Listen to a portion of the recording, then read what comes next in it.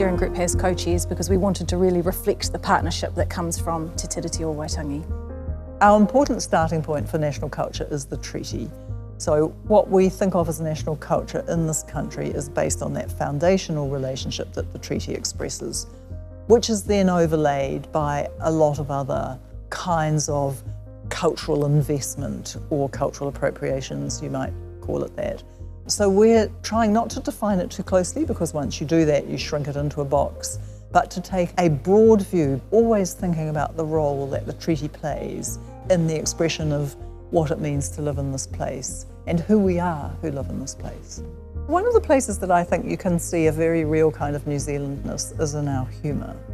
I'm always interested in humour as an expression of a society, and you can see, for example, in The Flight of the Conchords or that recent film The Hunt of the Wilder People, some very loved New Zealand stereotypes which I think are cross-cultural coming into play. So one of the initiatives from our theme is to set up Treaty of Waitangi fellowships, and so we have scholars from the law school, literature and classics who are going to be working on a particular project to enrich national culture and then writing back, if you like, to their discipline, producing a bibliography for that discipline about areas related to the treaty and that connect with the kind of key works of that discipline. I think staff are really keen to engage with people in a range of faculties and really create some exciting interdisciplinary research around enriching national culture, because you come at it from all of these different angles.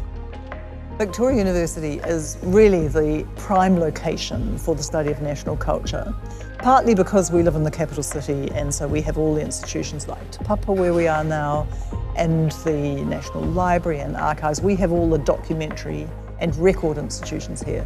But we also have, as a university, a very long history of scholars who have worked on national culture. So if you go back to J.C. Beaglehole, who wrote The History of Cook, some of the great Māori scholars, Sir Peter Buck, Sydney Morkel-Mead, lots of people at Victoria have worked on the big questions of national culture. So we have an institutional history to draw on, as well as the capital city resources to draw on.